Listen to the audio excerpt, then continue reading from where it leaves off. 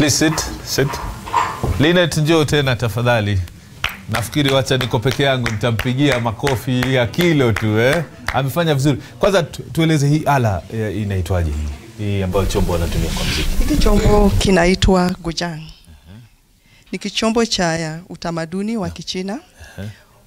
Ni chombo kinachotumika wakati wa sherehe. Sherehe za aina yoyote ama sherehe zozote? Sherehe aina yoyote. Wakati wanapojumuika na familia zao ama wapendwa wao. Mtu anapoiangalia anaiona iko na kama nyuzi vile kama gitaa, lakini inatoa sauti ni kama piano. Je, ni ala yao ya kitamaduni ama ni ala ambayo imeanza kutokea hivi sasa tu kutoka nchini China? Ni ala yao ya kitamaduni. Na kufundisha mtu kama huyu kwanza miaka mingapi na inachukua muda gani kufundisha ala kama hii? Ukimwangalia ni mtoto mdogo, lakini sijui ana miaka mingapi, pengine utueleze, na pengine kwa yule aliyemfundisha imemchukua muda gani kufundisha kupiga muziki na kuelewa na kufahamu? Imemchukua kitu kama miezi 3. Je, nasema ni mwepesi sana kwa kuelewa hizo. Kuelewa. Na kuna mwalimu ambaye huwa anamfundisha. Kuna mwalimu ambaye humfundisha kila weekend. Kila weekend. Wapo watoto wengine kama yeye ambao pia wamejiingiza katika kutaka kutamani kujifundisha nyimbo za Kichina, ama kwa sasa hivi hapa jijini Nairobi pengine yeye tu, na je anatumika katika kwenda katika tamasha, sherehe za Kichina, festivals nyingi tu kuweza kupiga muziki kwa kutumia ala hii? Kwanza kwa shule yake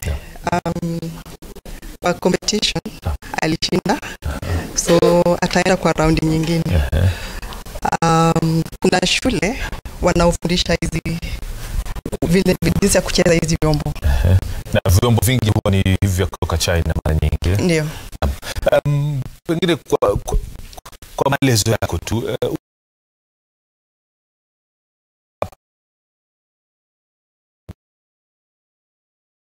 yenzi kiwa ni masuala ya miradi tofauti, lakini hivi sasa tunazungumzia tamasha. Je, nakutangaza kwamba pia Wakenya vile vile wamekumbatia utamaduni huu kutoka China, wameenzi pengine hata kushinda tamaduni zingine. Je, ni kutokana na urahisi wake ama kutokana na kwamba inapendeza tu? Kwa sababu ukisikiza ala zinapendeza, ukisikiza watu wanavyozungumza ama kuimba pia inapendeza. Utamaduni wa Kichina unapendeza. Kwanza kabisa Wachina kwa kila utamaduni unakuanga na, kwa kila festival inakuanga na nyimbo zake, na inakuanga na mavazi yake, na inakuanga na dansi zake. Kwa hivyo tuseme kwa sababu ya hizo vitu zote kuleta pamoja zinavutia. Mpaka hata sisi wa Kenya sasa tunataka kukopi. Asante sana. Kuna wengi sana nafikiri wangetamani, hasa mwelekezi wangu, kumsikiza mtoto huyu akizungumza Kichina, na vile vile mmoja tafsiri. Sasa sijui kama tutapata baadaye mmoja mwalimu wake Mchina ambaye anaweza kumuuliza maswali alafu kumpa maswali naye aweze kujibu pengine kuhusiana na msala. You can come and join us. Thank you very much. Sasa wewe njoo pande huu, alafu mimi nikitoa maswali pengine utakuwa namba na yeye anaweza kumuuliza, na pengine nataka kujua kama vile nilivyokuuliza hapo awali, kufundisha mtoto kama huyu mdogo kuimba, ni nyimbo za aina gani kwanza mnaanza kumfundisha? Nyimbo za wepesi, nyimbo rahisi, ama mnaanza tu na nyimbo ambazo ni ngumu kuzishika na anazishika mara moja? Kwanza kabisa wacha ni introduce huyu anaitwa Tujingo Teach, na ndio mamake msichana anaitwa Wendy. Mamake mzazi kabisa. Na basi mimi nitakushikia alafu itakuwa rahisi kuzungumza. We could speak English, right? Or Chinese. That's very funny. That's very funny. I was talking about her age and her perfection in playing this instrument. First and foremost, how long does it take? And you can speak in Chinese or even in English. And I'd like you to address her as well. How long does it take her to learn this instrument and to play the music so efficiently the way she has? In fact, she learned this instrument 1 year ago. I'm so happy she met a good teacher, Chinese teacher. Her name is Dai Jinghua. She is also in Kenya. And usually my girl like music.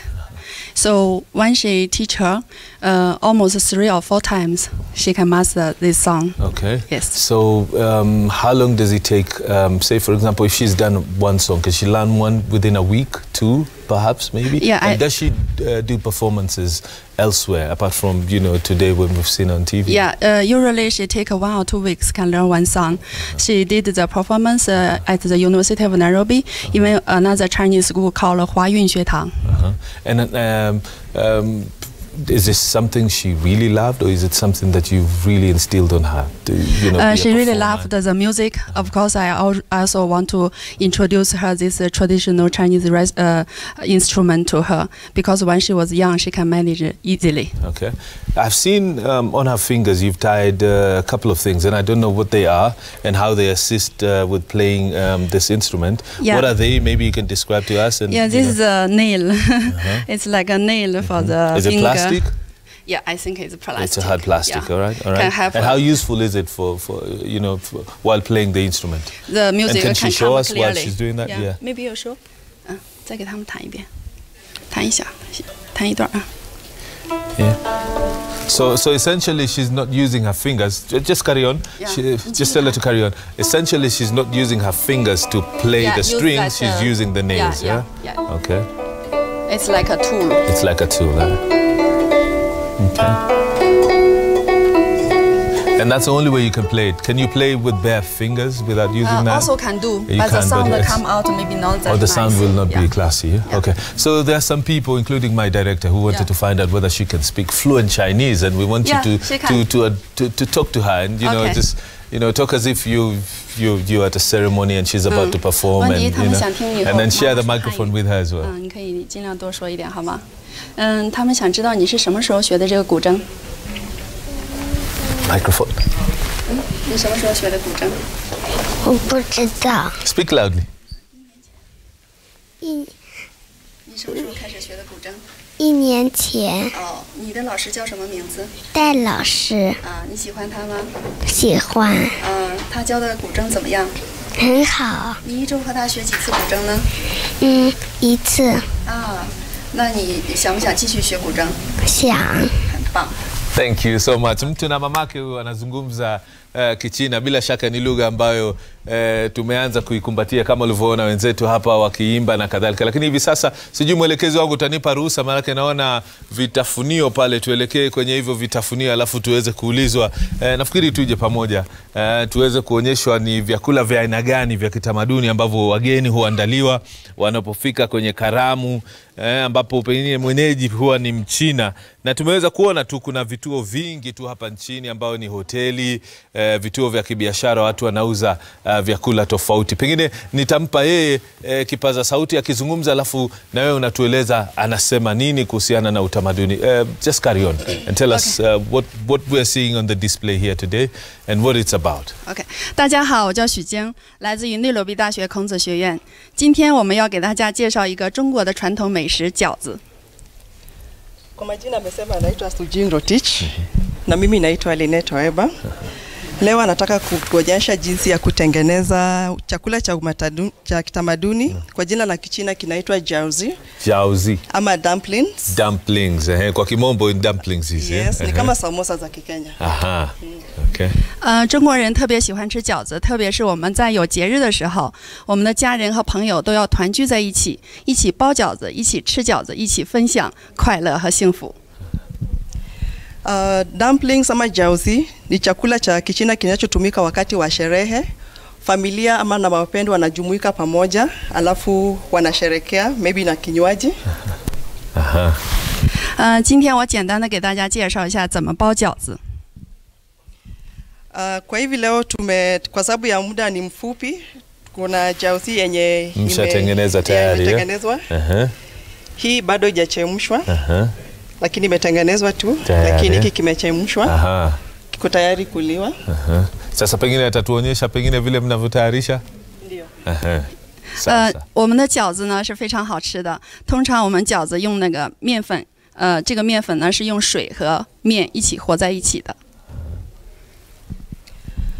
Jiaozi inatengenezwa na unga wa ngano na maji, unga kawaida tu.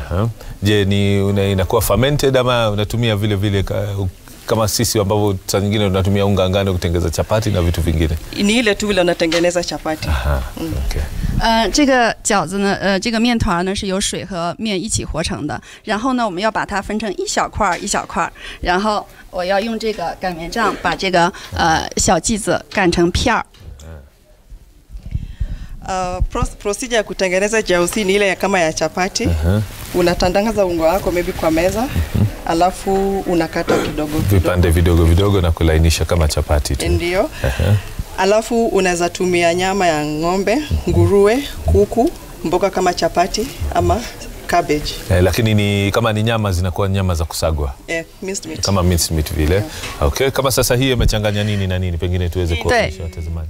当我把饺子片擀好以后，我把饺子片放手里，然后呢，我放一点这个馅儿放在这个片上，然后呢，把它包起来。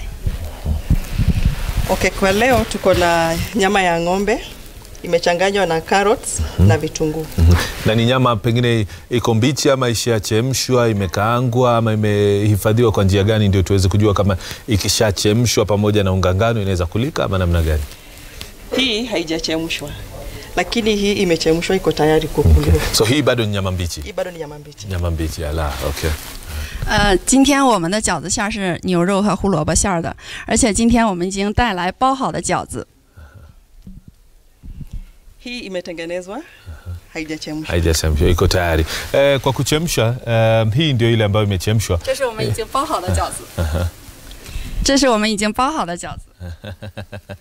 Hii imechemshwa, iko karibu iko ready kukuliwa. Iko tayari kuliwa. Na kama ni kuchemsha na chemshwa muda gani? Dakika 10 unaweka maji moto. Peke yake? Ndio. Maji ya moto dakika 10 peke yake. Unachemsha maji moto, unatumbukiza ndani, alafu zita float. Ziki float sasa utajua zimekuwa tayari kuiva. Okay. 我想请主持人尝尝我们的饺子，可不可以 ？Can you taste? Naambiwa nianze kuonja. Mara ya kwanza mimi. Lakini haya sawa. Na nyinyi pia si kuna desturi yoyote wakati wa kula ama unatafuna tu? Hauna desturi yoyote. Sawa basi. Wacha mimi wakati natafuna hii nitakuwa naacha kwaya hapa na msimeze mate sana. Hii ni mara yangu ya kwanza. Najua nyinyi mshazoea kula ngano na nyama. Kwa hivyo wacha mimi nionje. Very delicious. Very delicious. Iko kama samosa. Ndio. Iko kama samosa. Mbona lakini hamkutia pilipili? No pili. No chili. Wachina wapendi pilipili. We can put some pili, yeah, if you like, as a sauce. Na chakula kama hii mnakula wakati gani? Desturi ni wakati wageni peke yake wako ama anytime watu wanakula? Asante. 非常感谢，我非常希望越来越多的肯尼亚朋友喜欢我们中国的传统美食饺子。谢谢。 Asante sana. Ni matumaini yake ya kwamba Wakenya watajaribu kutengeneza hiki chakula na kitawapendeza sana. Bila shaka watakumbatia desturi na tamaduni. Nimetest. Chakula kizuri sana. Nafikiri sasa tuache kwa imbe, halafu tutaendelea tena na utamaduni mwingine ambao tunaweza kuona hapa. Maana pana picha, sanamu na kadhalika, sijui vitu gani, lakini tutaelezwa baadaye. Kwa nafikiri huu ni wakati wenu muweze kututumbuiza na kutuzungumzia zaidi kwa lugha ya Kichina. Karibuni. 你们好，我们还有2个歌是我爱你塞北的雪和在希望的田野上，欢迎你。 Tumewaandalia nyimbo zingine mbili. Kuna Waini Saibeda Show ambayo yaongelea mlima ulio kaskazini mwa China ambao ni kioo cha China, na pia tunaiongelea ambao kuhusu utamaduni wa China pia. Karibuni.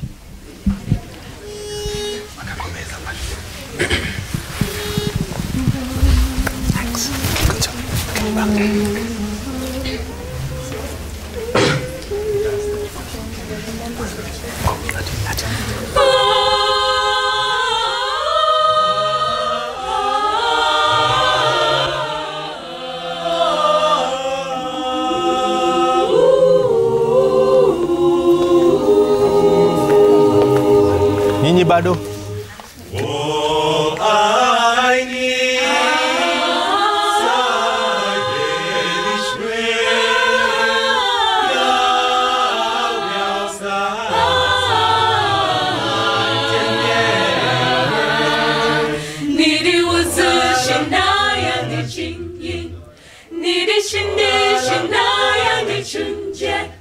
Ni